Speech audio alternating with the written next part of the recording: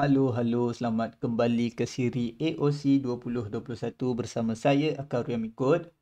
Okey, jadi yang pertama sekali saya minta maaf lah sebab semalam saya tak sempat nak upload video sebab saya sibuk menyusun balik saya punya repository dalam GitHub tu. Nak cantikkan balik dia punya readme apa semua tu kan. Ah, jadi saya tak sempat nak rakam lah. Okey, tanpa buang masa, kita teruskanlah untuk challenge hari ke-10 ni. Okey. So day 10 syntax scoring. Okay. Kita baca sikit lah apa dia kata ni. You are submarine to the best road out of the deep sea cave, but it's only reply syntax error in navigation assistant on all line. All of them. Oh you. All of them. Okay, the chunk immediately start. Every chunk must open and close. Which one of our 4 legal pairs of matching character? So dia ada 4 pair matching character. Oh, bracket ni. Okay. So kalau dia buka dengan parenthesis, dia mesti tutup dengan parenthesis. Kalau dia buka dengan square bracket, mesti tutup dengan square bracket. Curly braces kena tutup dengan curly braces. Kalau ni benda apa ni? Apa kita panggil benda ni? Entahlah. Siku kiri mesti tutup dengan siku kanan. Okay. So ni contoh legal. Okay. Some lines are incomplete but others are corrupted. Find and discard the corrupted line first. Oh, so dia ada dua kategori. Satu incomplete, satu corrupted. So task kita yang mula-mula nak kena cari yang corrupted. Okay, corrupted line dia tutup dengan karakter yang salah. Kalau kita tengok contoh yang macam dia bagi ni, okay, dia buka dengan parenthesis tapi tutup dengan square bracket. So dia adalah dalam kategori corrupted. Okay. Okay. Some of the lines are not corrupted, just incomplete. You can ignore this line for now. Okay, so kalau kita jumpa semua yang corrupted tu, yang selebihnya tu adalah incomplete. Tapi kita tak perlu apa-apa lagi. Kita nak fokus kepada corrupted dulu. Okay. Okay, so kita just stop kita punya scanning apabila kita dah jumpa first illegal character.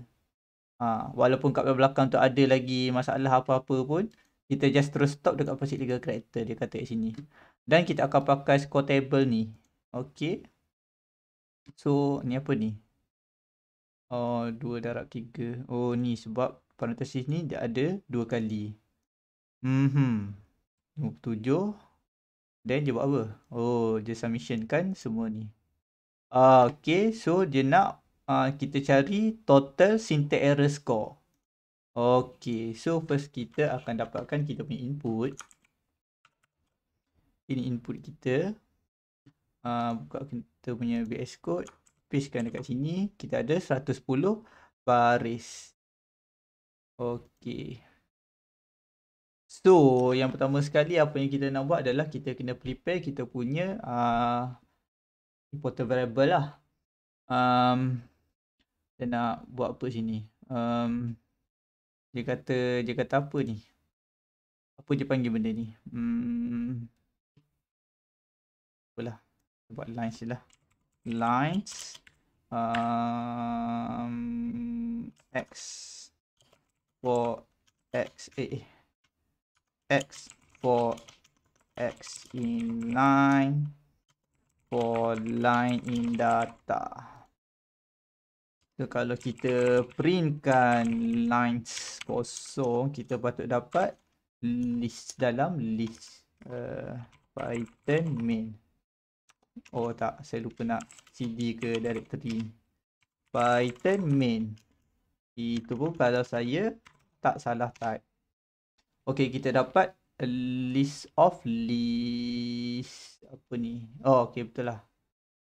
Confused pula saya kan benda ni. Kalau kita ambil top 2, kita dapat list of list lah. Ni. Nampak sangat. Ctrl C. Tuan.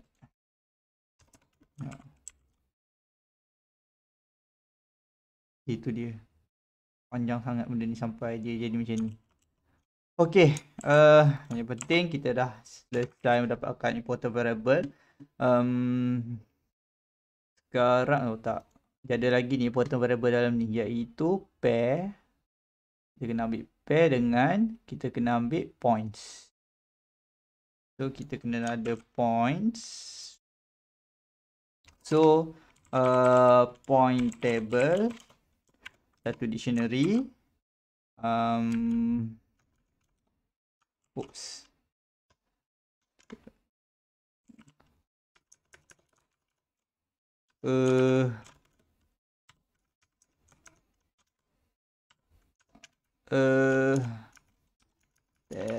Tab cantik sikit benda ni.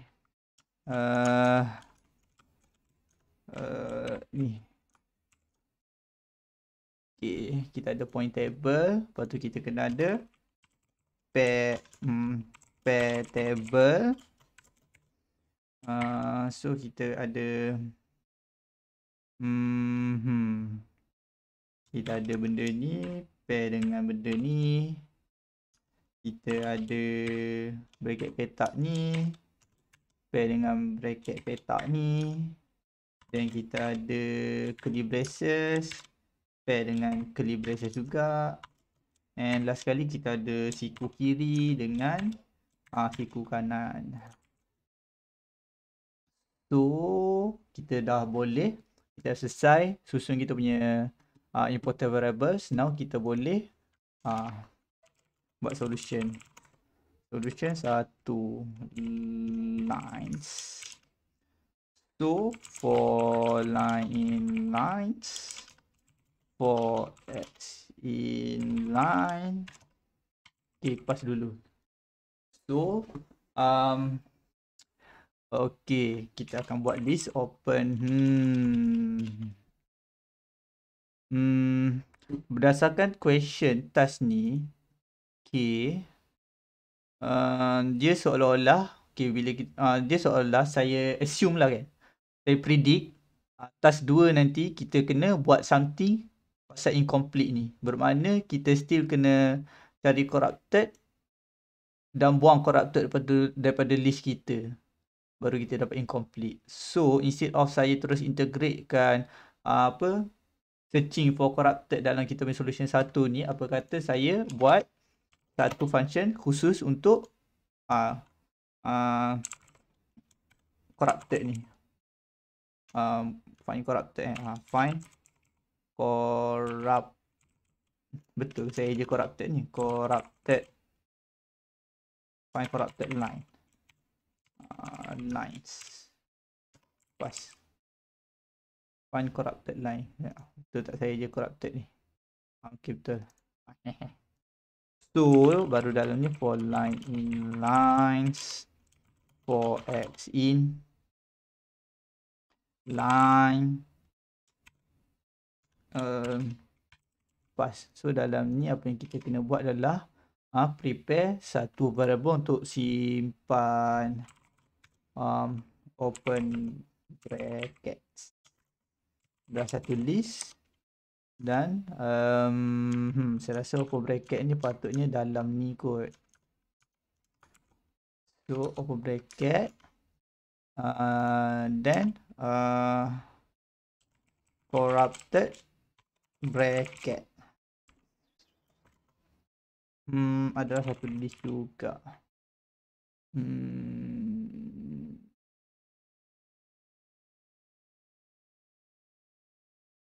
Find corrupted line ke? Find corrupted je lah kot. Find corrupted. So apa yang kita buat adalah for x in line. So open brackets dot append x.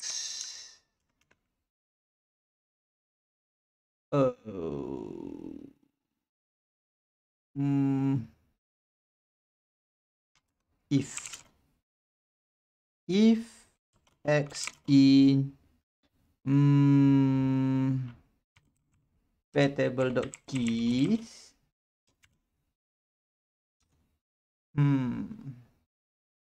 level of indentation ni terpaksa juga macam ni kan. So if if X dalam keys maknanya dia open bracket ni. Kalau dia adalah open maka kita akan appendkan dia. Okay. How about if X not in, ni kita boleh buat tak juga. If X in, append X, else apa yang kita kena buat adalah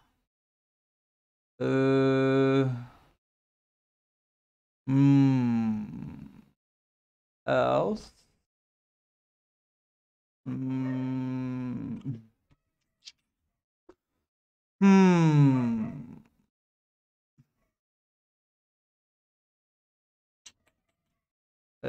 if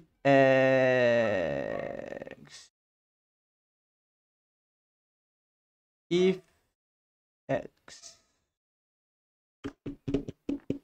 okay. Try if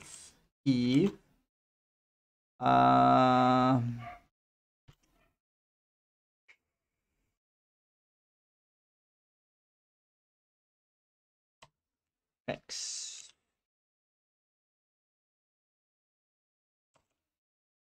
dot if X pakai tak juga kot. If ni dan kita append dia. Okay, kita append dia.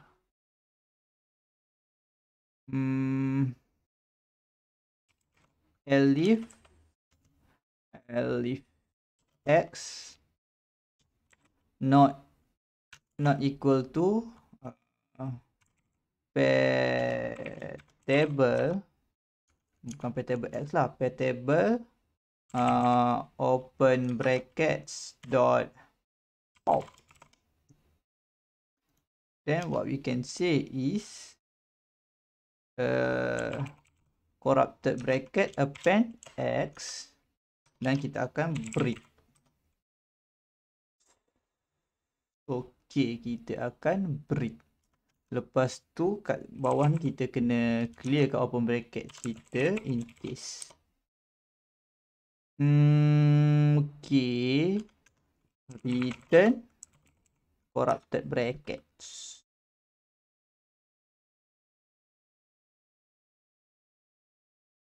Like that.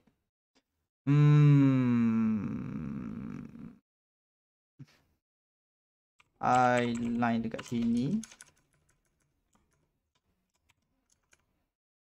Enumerate. So kita boleh register I line X like that. Okay. So kita tak perlukan lagi loop ni. Apa yang kita boleh buat adalah corrupted bracket sama dengan find corrupted lines. So apa yang kita boleh buat adalah point table for X in corrupted brackets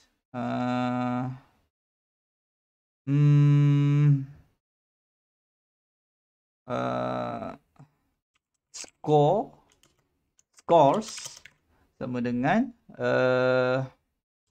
point table X like that, dan return the sum of scores. Okay, so kita try print solution 1, kita bagi lines. Kenapa saya tak clear lagi benda ni? Python main. What just happened here? What is this? Oh, saya lupa. So kita ada ix benda tu. Okay. Tapi benda ni kita tak perlu pun. So okay lah. Okay. Copy yang ini, masuk website kita, paste, submit. That's not right. Your answer is too low. If you're stuck too low, what happened? Why too low?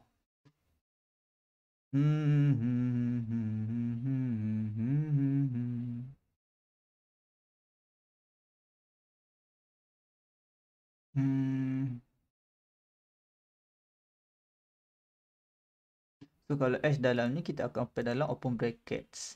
Okay. But kalau X kalau X bukan pair table open bracket dot pop, maknanya ambil kat belakang sekali lah. So corrected bracket append eyeline X break.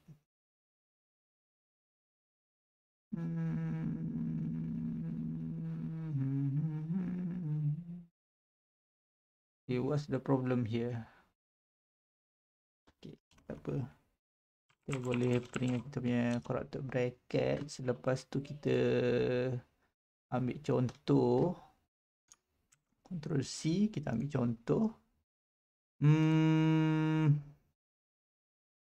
Then what we can do is mana saya punya input tadi? Input. Okay, so kalau kita runkan dalam what happened here?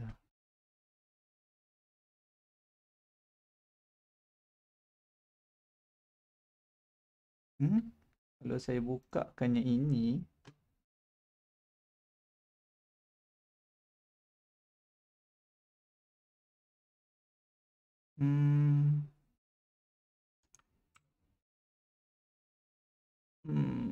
oh, tak juga. Tambah lagi yang score ni apa saya boleh buat dalam point table export x in x in corrected brackets. Kita boleh padam sum, tapi apa masalah dia sekarang ni? Kita ada benda ni, kita check dulu. So kita ada 1, 2, 3, 4, 5. Okay, betul lah 5. Okay, kita ada 5, iaitu kita ada curly braces parenthesis 2 dengan tak yang corrupted ni.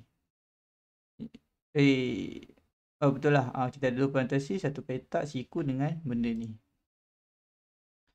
So 2 parenthesis 1. Okay, betul. But for some reason, clear jap. What happened with this score? Okay, score dia betul pula. 26397. 6397. Okay. Saya tak nampak reason kenapa dia boleh salah. Saya copy yang ni, balik sini, paste. Kita try run. What just happened? What just happened? I don't understand what just happened. So okay, tak apa. Yang penting kod kita yang asal tu sebenarnya betul. Saya tak tahu apa jadi, tiba-tiba salah tadi. Sebab beberapa hal kita dapat jawapan yang betul. Okay, so kita boleh continue ke part 2. Di mana part 2 ni, okay, nampak. Dia nak kita uruskan yang remaining incomplete line tu. Okay. So apa dia nak kita buat sini adalah dia nak kita completekan. So bila kita jumpa incomplete line tu, dia nak kita tambah supaya benda tu jadi complete. Dan point table dia pun lain. Dia tak pakai point table yang sama. So dia kira macam mana score ni? Multiply total score by 5 to get 0 and then add value ni. Dapat 2. Then multiply 5 dapat 10. Okay, 2 ni darab 5 dapat 10. Lepas tu tambah jadi 11. Oh, macam tu. So score tu darab dulu baru tambah dengan point table kita tadi. Then kita dapat 294 untuk satu line tu. Okay. Okay, sort all of the score and then taking the middle score. Oh, dia nak kita ambil middle score. What is the middle score? Oh, dia nak middle score Okay. So basically ada beberapa adjustment yang kita kena buat dekat sini. So adjustment yang pertama adalah, okay, sebelum tu saya nak buat dulu function untuk solution 2 lines.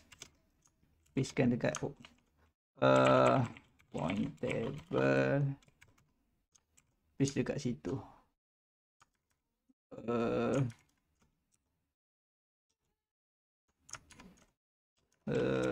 Ni benda ni.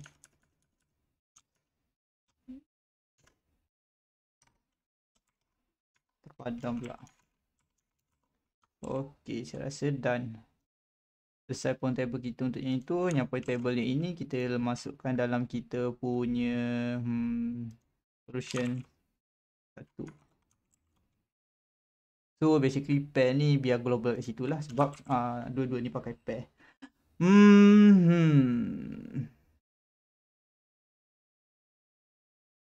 Tapi dia ni je pakai pen. Saya letak dalam ni lah pen.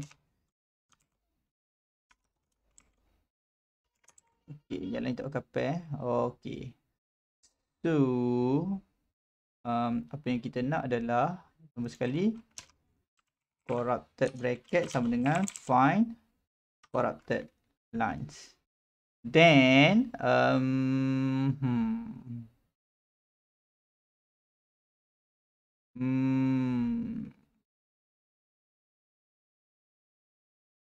then apa yang kita boleh buat ialah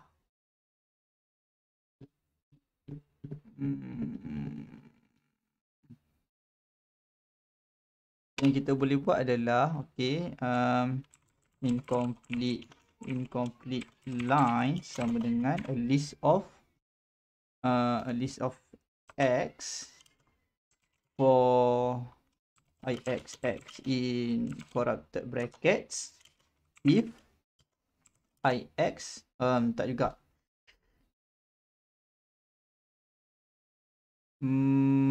bukan corrupted bracket, lines, enumerate lines if ix not in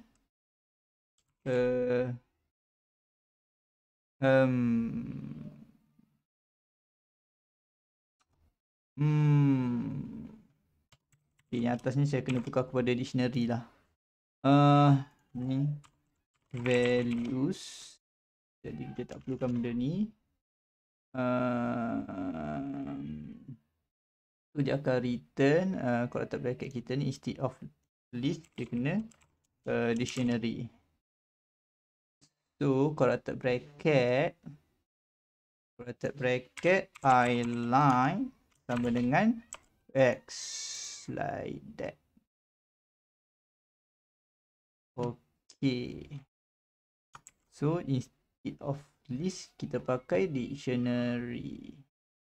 Then x for ix, x in enumerate line if ix not in corrupted key. So basically kita ada incomplete line situ kalau saya betul-betul. Okay, now what we can do is for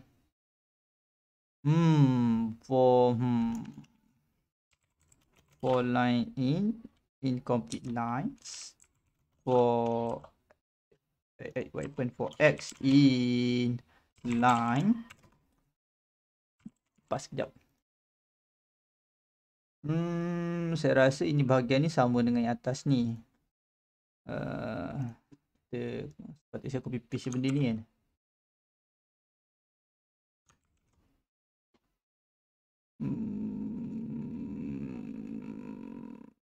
Oh, dia pakai pair table juga ke? Okay, tak apalah. Jadi pair table ni kita letak dia dekat luar. Oops. So pair table kita letak kat luar sebab dia pakai pair table juga.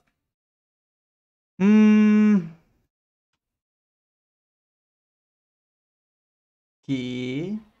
So kalau S dalam key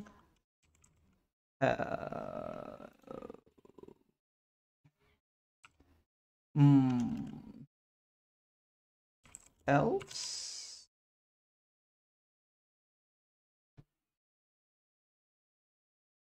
we can say else open brackets dot pop.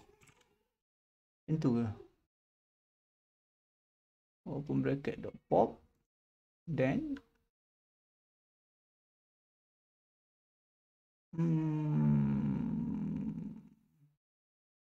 then what we can do is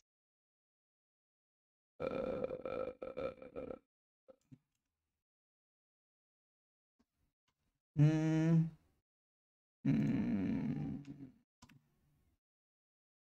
so what we can do is atas ni saya nak kena letak missing pair list.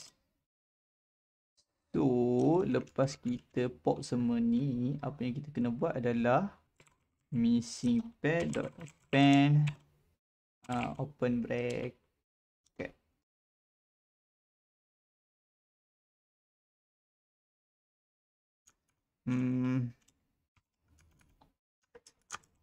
Not that. Missing break pair table x for x in open bracket.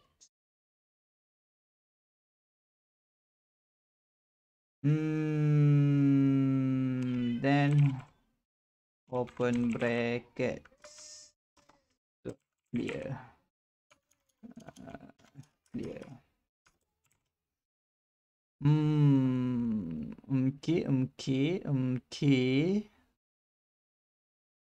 Okay. So apa yang kita kena buat adalah macam ni kita nak kira score pula. Scores sama dengan a list of sum x for x in line for line in missing pair. Then scores dot sort, sortkan dia and return scores di mana length scores 2 like that. Kalau saya ni benda tak padam ni. Jadi kalau saya cuba solution 2 ni clear kosong. Oh, what happened? Why kosong? Of course lah kosong. Sebab benda ni sepatutnya point table x. Kosong juga. Okay.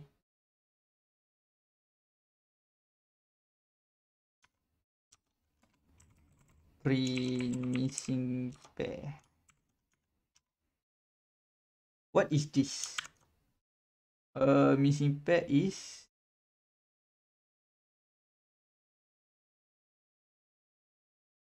sepatutnya list like that.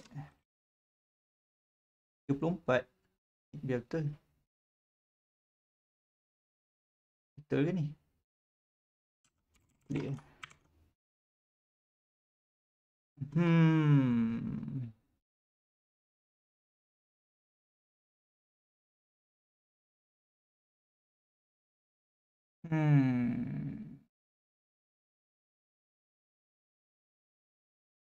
Highline ni tak pakai pun sebenarnya.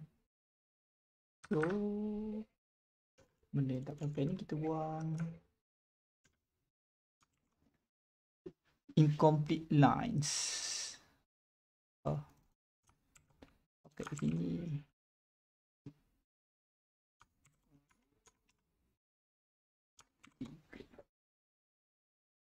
No. Okay, mana saya salah ini? Dia sepatutnya dah ada missing pair. Kita tengok dulu missing pair kosong lah. Missing pair kosong. Ada benda saya lupa padam kat atas. Benda ni. Okay, kita tengok contoh dia. Mana contoh dia? Kita pakai yang ni dulu. Input Ctrl V save Bukan 17. Walhal dia bukan 17. What's the reason for that?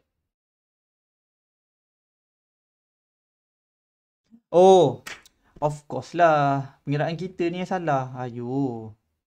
Okay, yang ni kita boleh padam. So, for X in missing pair. Okay, pengiraan kita ni salah. So,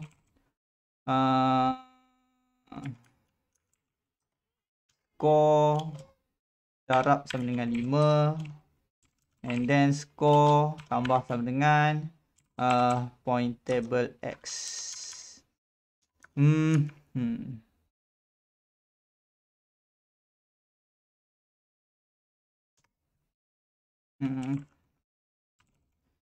Sama dengan kosong.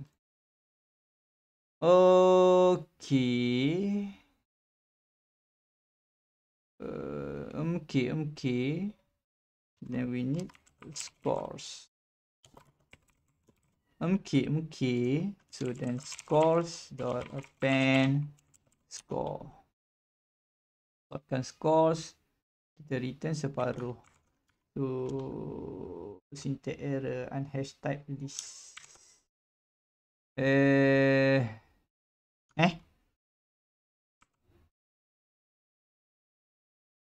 Line 49.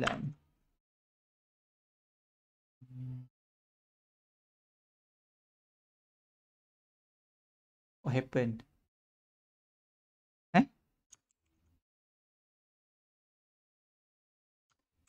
What happened? Unhashable list. Point table. Okay. Point table. What happened here? Print point table. Jap.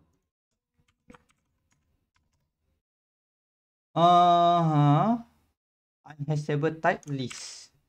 What is X? Oh, okay. Okay. Hilap. For line. Lupa pula dia tu dimensional list. For line. X in line. Saya lupa for X in line. Yoi. Score darab sama dengan 5. Score tambah sama dengan point table X like that. Then score dot append score, di mana ini sebenarnya scores bukan score. So score ini sepatutnya berada di dalam ini. Betulkan you punya indentation. Ini kita boleh padam, tak penting dah. So sepatutnya tak ada error. 582 jawapan dia. Kalau kita tengok dekat sini.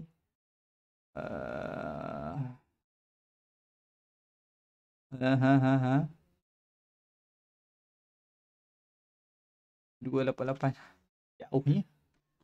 What happened here? Oops. Apa yang kita nak adalah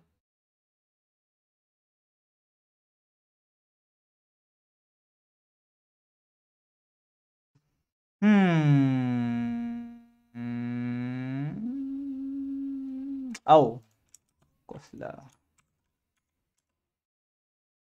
182 193. Salah juga tu.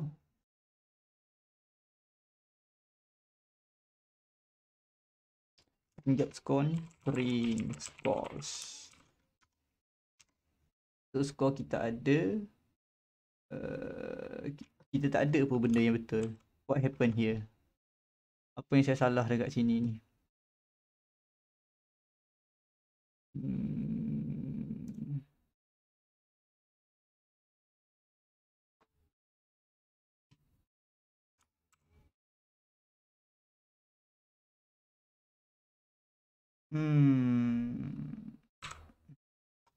Dia darab dengan 5 kan semua?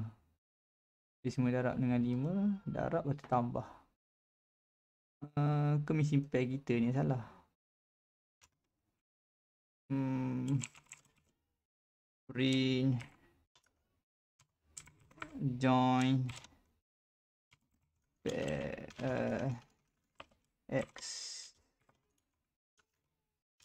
for x in missing pair.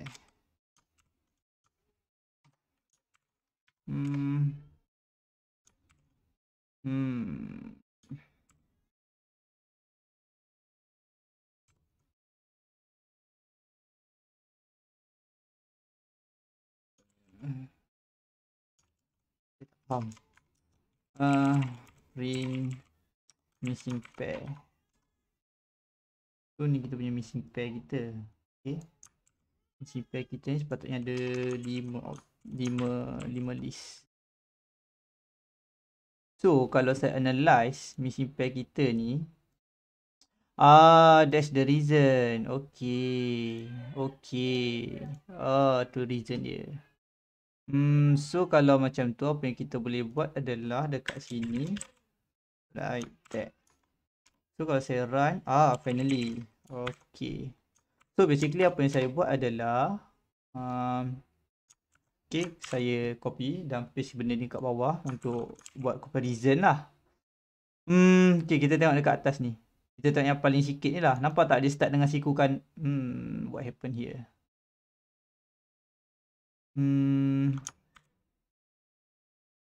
Okay, jawapan betul. But, tak. Saya kena buat apa ni? Saya kena print yang dekat sini punya. Print X. Okay. No. Print line -1 like that. So kalau saya kutip benda ni dah letak balik dekat bawah ni. Okay, nak bagi korang nampak lah. So kalau kita tengok balik kat sini, yang awal-awal kita pakai tadi, kalau kita nampak dia start dengan siku kanan dulu kan. Tapi dekat bawah ni, dia sepatutnya berakhir dengan siku kanan. Maknanya dia terbalik. So kita kena reverse kan kita punya loop tadi tu. Sebab tu kita ada ni 2 titik bertindih dengan -1 tu. Untuk kita reverse kan dia punya susunan dia. Okay, so banyak pula masalah dalam benda ni. Ctrl C. Dah jadi macam spaghetti kod ni. Ctrl V. Dan kita boleh clearkan yang ni and run. So kita dapat nombor alah yang banyak ni. Dan kita pastekan dia dekat sini. Okey, akhirnya kita sudah pun selesai menjawab puzzle kedua kita. Okey. So kalau saya tengok kod ni banyak juga improvement yang saya kena buat.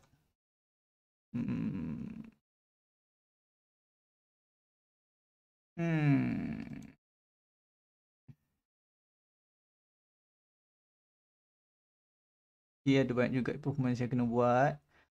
Contohnya macam benda ni, apa kata saya create,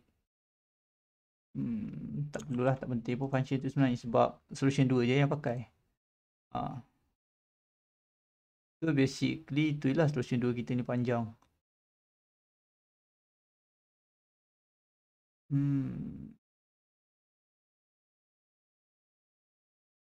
Apa improvement yang saya boleh buat dalam ni sebenarnya?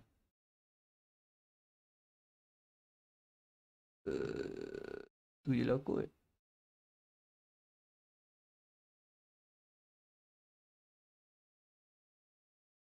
Tu je lah.